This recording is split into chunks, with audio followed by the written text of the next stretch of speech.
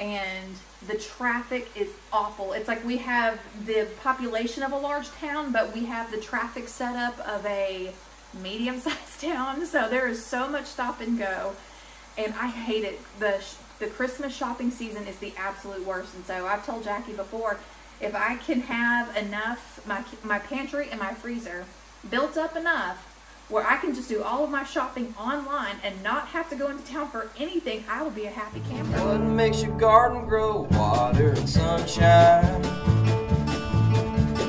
What makes your spirit grow? Knowing that she'll be mine.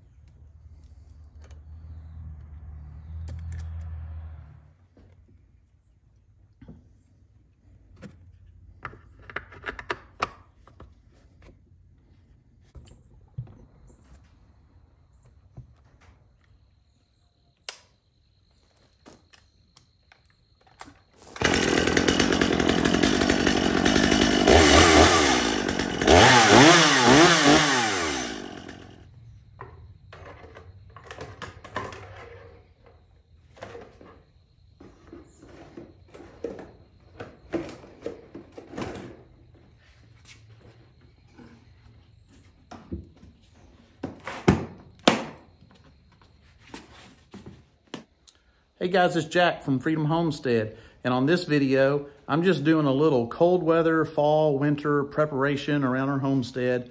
Last night was our first frost, and that got me to thinking I better start checking everything, getting it ready for the colder weather as the seasons change.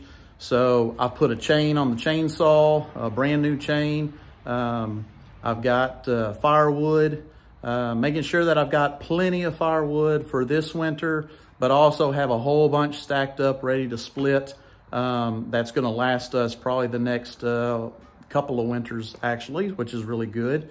I've checked our generator, made sure that it starts good, runs well, has plenty of gas and oil, made sure all that's good to go. A few other things that, you know, if you're thinking about the same thing that I'm thinking about, other things that we need to get ready.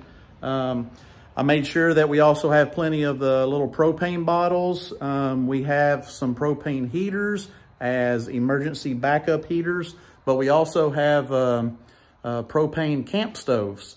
And if the power went out, we'd be able to cook. So we could just throw some food on the camp stove, heat it up. We would still be able to heat up meals and boil water, anything like that. That's always good.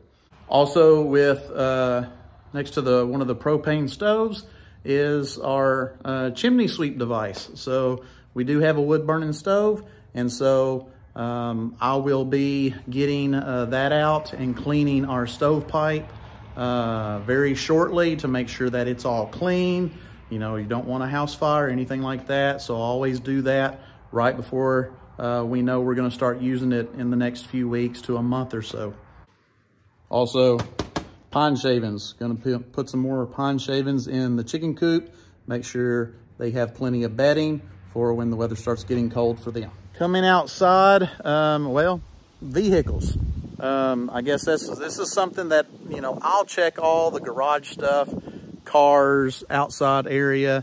Tangi's probably getting the raised beds cleaned out, and then she's working inside with pantry items and food and canning and stuff like that. But, you know, it's a good time to always just check your vehicles too. The tire pressure, make sure everything's aired up good. Check the spare, first aid kit, anything that you might need.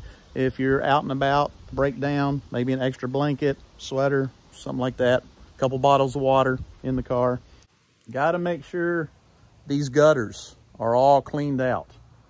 Clean out the gutters, before the cold weather starts freezing stuff. You don't want, you know, look at these trees. We've got a lot of trees back here. That all gets into our gutters. We have to make sure they're cleaned out because we don't want them to be clogged and holding water and not draining. And then it freezes, and then you got ice kind of trying to work on your gutters and weight those down and possibly bust them out. So you got to make sure that those are ready to go for cold weather as well. I've also purchased some of these faucet covers to go over our outside spigots here. So I'm going to get these ready and be putting those on soon. It does get cold enough here for our lines to freeze. So we just want to make sure that those are covered up for the winter when we're not using any outdoor water anyway for a couple of months. And as I was out here talking about stuff to do for winter, Tangi just reminded me, hey, these little vents down here too, make sure they're closed up for the winter. I don't think we're over with the warm weather just yet. In fact, this is a cold snap we've got.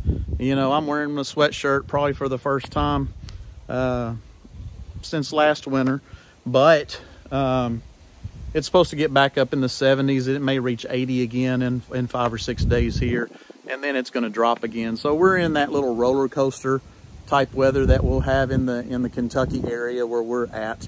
But if you are in areas where it gets a lot colder than here, you know, some of the houses will have these vents around the foundation. Make sure they're closed for the winter. That is a good thing. Thank you, honey, for reminding me that. Chickens, also, I said I'm putting more bedding in there.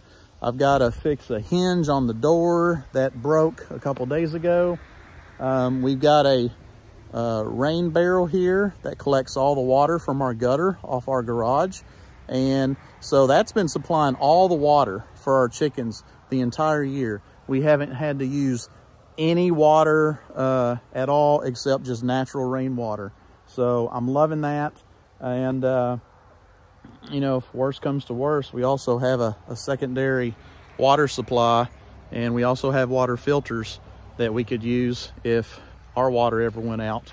And when it's time to put that mower up for the winter, here anyway, not going to be using it for several months. It's always good to, if you got fuel in it, it's good to either start it up every once in a while and let it run a little bit. But I also put this fuel stabilizer. So you might want to use some of that to put in there so the fuel don't go sour or anything like that. So coming inside, these are great for any time of the year, but I know that when the weather's starting to get bad and colder and you might have some snow or something that's going to make the power go out, I love these portable power banks. I've made sure that they were charged up. Let me check it real quick just to show you. Yep, it's at 99%. Now this big one, I love it. It's heavy, so it weighs quite a bit, but it will power coffee makers, little appliances in your kitchen. It will power little heaters or fans. This little one I think is so awesome. Not only will they charge laptops and cell phones and stuff like that, but this little one is great for putting in your vehicle if you're going to take a trip or anything like that. I've used it to blow up air mattresses and fans when we're camping and stuff like that. I've never really been in an emergency situation, thank God, but it's nice to know that you can have power that's portable, even in your vehicle or anything like that, especially in the house. This large one could power our sump pump. Now we have our big generator that will power the sump pumps, the deep freezer, the refrigerators, but these will help us with at night if we needed to plug up lamps and lights and anything like that. So I love these little things. They're great. I know a lot of people also have the little tiny power banks that are handheld just to charge their phone for 2 or 3 times. Anything like that is always handy to have, but make sure they're charged up. They're kind of useless if they're dead. Also, now that I'm inside, let me bring you in here and let Tangi talk about some other things that maybe I forgot or maybe that she's thinking of doing for the winter. Well, my main focus is always making sure everybody's fed. And so, I like that. Yeah. I mean, it's very much appreciated by I the like people eating. that live here. Yeah. Every day, actually, I like eating. Big fan. So right now it's Stocktober, and so we're focusing on making sure that our pantry is nice and full. And right now we're kind of not rebuilding it, but now that we know we have somebody in the house with a food allergy, we're kind of approaching things a little bit differently, just making sure that we have, proteins that are mammal free and that kind of stuff.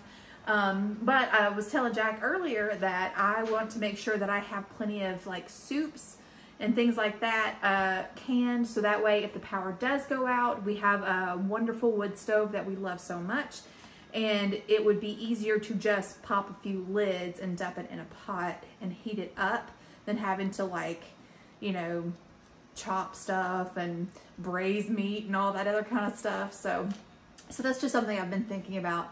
I've got some really great canning cookbooks that I can recommend. I can put them down below. I also have several videos on canning soups. Tomato soup is one that I absolutely will be doing very soon. I already have a video. It's called Quick and Easy Tomato Soup, and we can share the link down below. It's literally seasoning, water, and tomato paste, and it's very, very good. Last time I made it, the family went through it pretty quick. So I was showing them the propane and saying, we could heat up food on our little propane camp stoves. Mm-hmm. I didn't even think of using our wood stove. We haven't had to do that yet. But right. And I mean, any heating source, but I feel like, if we're going to be using the wood stove anyway, that would be good. But, that's what's pretty much been on my mind. And then of course, making sure that our medicine cabinet is ready for cold and flu season. Also thinking about, we've had some really nice, nasty ice storms where it'd be really hard to leave the house, and want to make sure that if there's an emergency, if somebody gets hurt or if we're really, really sick, that we can buy some time before we can get medical help or emergency help. So, yeah, just stuff like that. Mm-hmm. What you cooking? We're having tacos tonight. First time I ever made it with ground chicken, but Ground chicken. Yeah, but it would have to be a mammal-free family now. So. Yeah, if you haven't heard, our son was diagnosed with alpha-gal. Yeah. So we're dealing with that right now. Yeah, it's weird. I've always been a label reader anyway, but now having to learn what we can and can't have, and we haven't got to where we started incorporating things yet for him to see what his triggers are. So we're still just being really careful until we know more. But yeah, it's a big life change, but something that a video I might be doing in the near future, because yogurt is something that he really likes, but it's made with dairy. I have found a recipe on how to make yogurt using coconut milk, and I'm gonna try it because it's expensive. And so I'm gonna do it first to see if it works, and if it does work, then I will show y'all how to do it. Another prepping tool is we have a couple of EpiPens in the house now. Oh yeah, definitely. The allergist said that does not need to be far from him at any given time. So it's just really weird. The allergy is weird. It's complex. Everybody that has it reacts differently to different things, and the same person can have a burger today, and then tomorrow it can put them in the hospital. It's just really weird. So we're just learning and trying to be careful while we can. Can y'all hear that? That's our little maid helping out. She's my friend. What? She's my friend. Yeah. She helps me with the house. Now that Emily has a full-time job, I don't get very much help anymore. She's going to trip you too. You're going to step on that. Yeah. Or I'm going to step on it filming you. What? I can send her back to the dock right now. Okay.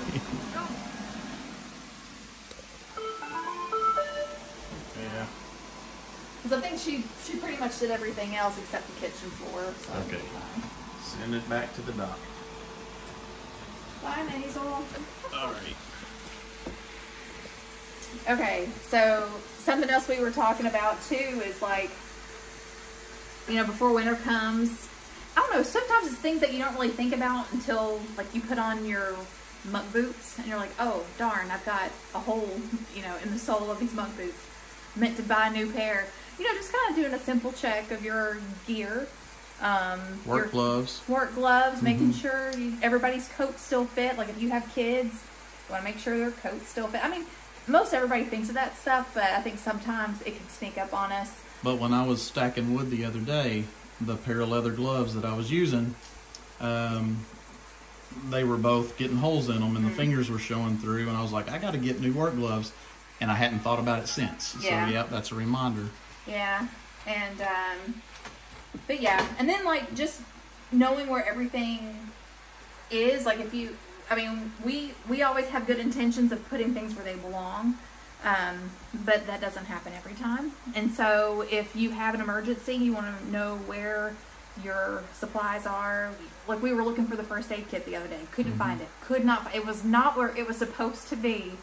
And so, you know, especially if it's freezing cold, the power's out, let's say somebody's out chopping wood and they, you know, hit their hand or something, you want to know right away where your first aid kit is. So I think that would be we took our first aid kit downstairs in the summer when it was storming, when we were having storms, and we hadn't brought it back up and put it in our regular place where we thought we had it. Yeah, so it was actually a tornado. We were under a tornado warning, so I grabbed the first aid kit and took it downstairs. So I was the one that moved it.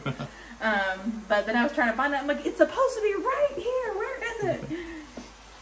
So, yeah. And during the holidays, Yeah. So, yeah, that was another thing. The town that we live in, or the one that we do most of our shopping in, is a pretty big town. And the traffic is awful. It's like we have the population of a large town, but we have the traffic setup of a medium-sized town. So there is so much stop and go. And I hate it. The Christmas shopping season is the absolute worst. And so I've told Jackie before, if I can have enough, my pantry and my freezer built up enough where I can just do all of my shopping online and not have to go into town for anything, I will be a happy camper. And I think there was actually a year or two where we did do that. Like, we maybe just had to run to the closest Dollar General, which if you live in the South, there's one every 6 miles. But, you know, we could just go pick up, you know, a few things here and there. But other than that, we just ate out of the pantry mostly. So, anyway, so that's definitely something else too. You're going to use this tonight? Yeah. I'm going to try to make tortillas again. I mean, I can make flour tortillas, no problem, but I'm going to try to make corn tortillas.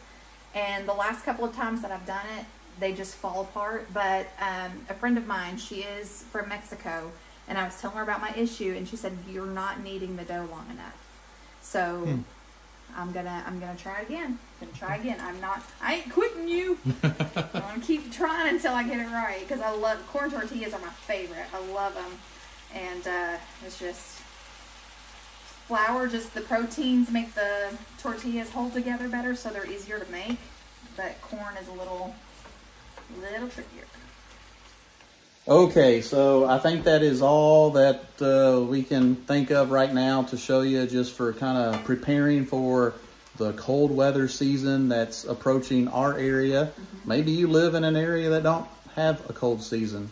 That's awesome. But but I do like fall. Yay, you. Fall is my favorite time of the year. It reminds me of going out and hiking through the woods and going camping. And would you say it's been a year? It's been a year since we've been camping. We got to go camping again. Yeah, we do. But I love fall. But yeah, we just want to make sure that everything's ready and good to go for winter. Yeah, it's my absolute favorite time of year. The only thing I don't like about fall is that it gets dark so early. I don't like that. Fall and winter. Yeah, to me, it's just, I have to have sunshine, or it wears on me mentally. And it doesn't bother me to not have sunshine. I work in a cave. But I don't like, you know, it's, not too much daylight. Yeah, I mean, he said in the past years, you know, when he leaves the house for work, it's dark. When he comes home, it's dark. And then when he's at work, it's dark. I'm in the dark. All the time. So I like coming home and having a couple hours of daylight to do stuff. So it's good to do the stuff now that we know we will be doing in the winter, so have it all ready. Right. So that's another thing to think about. But I hope you've enjoyed the video. If you're new to our channel, like and subscribe. Put in the comments down below other things that you can think of that maybe we haven't kind of shared with you in this video or anything like that. Yeah. But, you know, we just want to share what we do and learn as we go. Yep. Yeah, and we're going to try to have more videos coming out for y'all soon. Just trying to kind of get our bearings a little bit. We've been out of practice and we've had a lot going on, but we do have a lot of things that we want to share with y'all. So just be patient. We're getting them to you. But until next time, guys, remember to be vigilant, be prayerful, be prepared. God bless you. God bless your homes, and we'll catch y'all in the next one. See you guys. Bye. What makes your garden grow? Water and sunshine. What makes your spirit grow? Knowing that